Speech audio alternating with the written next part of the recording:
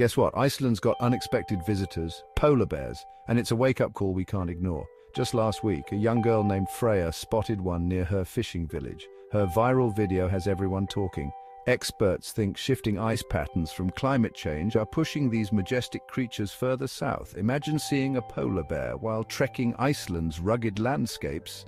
But their journey isn't just a cool sight, it's a stark reminder of global warming's impact.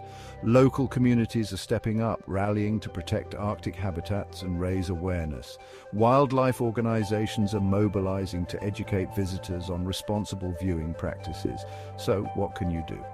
Join the conversation, share your own sightings, and let's work together to safeguard our planet and these incredible bears. Use #IcelandPolarBears to spread the word and inspire change.